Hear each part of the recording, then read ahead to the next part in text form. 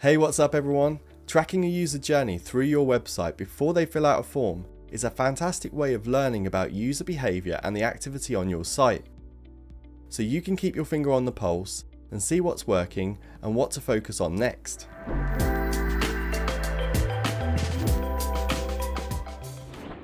Many of us spend a lot of time going over the look, layout and content of a site with the main goal of a user filling out a form and generating us a lead or sale. This is how millions of businesses generate income and grow online. But how do we know what is working and getting those visitors to take that action? User tracking lets us see all that information, and there's a really quick and easy way to add it to your WordPress site with WPForms. WPForms is the best drag and drop form builder for WordPress and has an amazing library of add-ons to help boost your business. One of these add-ons is the User Journey add-on. In this video, I'm going to show you how to install the pro version of WPForms and install that add-on. I'll then show you how to add a contact form to your website and view the user journey reports. Let's jump right in. So to get started, all we need to do is head over to WPForms.com. The link to that is in the description for this video. Once you're on this page, the next thing to do is to click the Get WPForms Now button. Now that brings you to the pricing page, and all you need to do here is pick a plan. And once you've picked a plan, click the Get Started button. And once you've signed up for an account, then log in. Once you've logged into your WPForms account, the next thing to do is head over to the Downloads tab. And once you're on the Downloads tab, click on the Download WPForms button here, and you're going to download the plugin to your computer. Once you've downloaded the plugin, the next thing to do is to copy the license key, and you can do that by clicking this little icon here. And when you've done that, head back over to your WordPress dashboard. Now we're in our WordPress dashboard, the next thing we need to do is install the WPForms Pro plugin. To do that, head over to Plugins here on the left hand side, hover over that and click on Add New. Once you're on the Add Plugins page, the next thing to do is to come up here to the Upload Plugin button, click on that, and here you can see now we can choose the file that we've just downloaded to our computer. Once that file's added, you just click the Install Now button, and that's going to install the plugin. Once that plugin's installed, click the blue Activate Plugin button here. As you can see, we did have WPForms Lite installed on this website and activated. That's been deactivated when we installed and activated the WPForms Pro version. The next thing to do, and we've got a really handy little note up here to let us know, is to enter our license key for WPForms. So click the link there. And right here in this box, this is where we can paste our license key. Once that's pasted in, we just click the Verify Key button here. Now we get a little success pop up just to let us know that that's all verified. So the next thing to do here is to install our User Journey add-on. And to do that, we head over to the WPForms area on the left hand side here and click on Add-ons. Now we're on the WPForms add-on page, we need to find our User Journey add-on. As you can see, there are a lot of fantastic add-ons here that we can add to our website. And this is the User Journey add-on that we want to install on our site, so we're just going to click the Install Add-on button.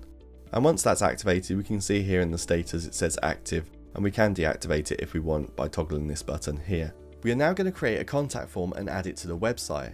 It will be with this contact form that we'll be able to see the user's tracking data. So to create a contact form from the WordPress dashboard, all we need to do is head over here to WPForms on the left hand side, hover over that, and then click on Add New.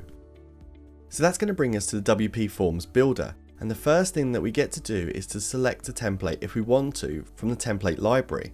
And there are a huge amount of templates available with WPForms, and this helps speed up the process of building forms out when you need it. Of course, you can, if you want to, build your form completely from scratch, and to do that you just click on this Create Blank Form button here, and that will give you that option.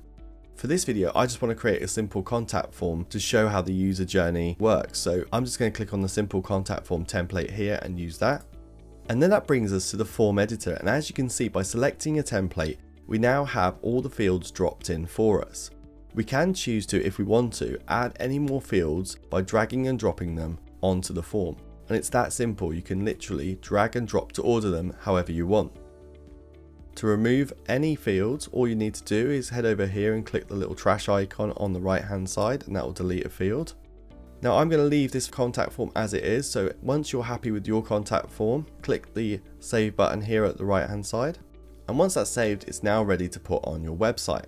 Now that we've created our contact form, the next thing to do is to add it to our site. To do that, what we're going to do is head over to Pages here on the left, Click on that, and now we're going to pick a page to add our contact form to. I'm going to add it to the home page, so I'm just going to click edit underneath that. Now we're going to add our form that we've created with WPForms to our home page using the block editor. And to do that, the first thing we need to do is come up here to the blue button with the plus icon and click on that. Next thing to do is click here in the search bar and type in WPForms. So this is WPForms block here. All you have to do is click on that, and that inserts it at the bottom of the page. So what we need to do is just scroll down. Here you can see WPForms block there. And the next thing to do is to click on the drop down to select our contact form. Now that we've selected our contact form, we can now see it on the page. And to move it into place, we can come up here and we can toggle the arrows and move it up.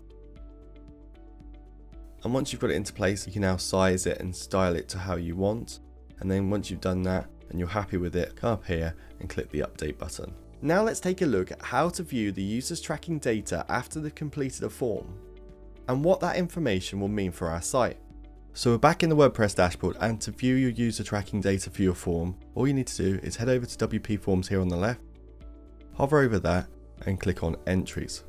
Now this is the entry screen for WPForms. We've only got one form on this website. That's the simple contact form that we created earlier in the video and added to our website. So we're going to click on that.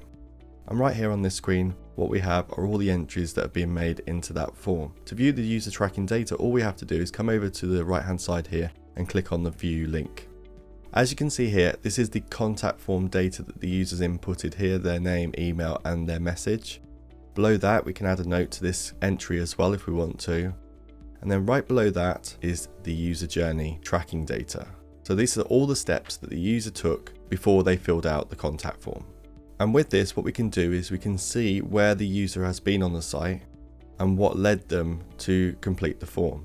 In this example, we can see that they started on the home page and then they moved to a couple of product pages and viewed them, and then came back to the home page and then viewed a blog post, and then came back to the home page and then completed the form. So the information that we can take from this, we can see the pages that the users visited, and we can also see how long they've been on the page for. So we can take this information and it can help us decide on what else to do with our website or what to add to the site. So for this example, we could see if there's a pattern amongst users taking a similar journey through the products, or if there's popular products that people are viewing before they're filling out a form, and that can help us make decisions on what other products we could add to the site that may work. If we scroll just below the user journey, we can see there's a location section just here. And if you want to see more data like the location of these users, we can install the geolocation add-on, and that will give us more information about the kind of people that are using our website and filling out the form. To install that, if you're on the entry page, just like I am, you can install Activate from here. So you can just click that button, or you can head over to add-ons here on the left-hand side, click on that, and on the add-ons page, just scroll down, find the geolocation add-on, and click the install add-on button. So that's it from me. I hope this video helped you out and you learned something. If you did, make sure you hit that like button and drop us a comment below to let us know, or if you have any questions. Also, while you're here, check this video out next. It's fantastic. Thanks for watching.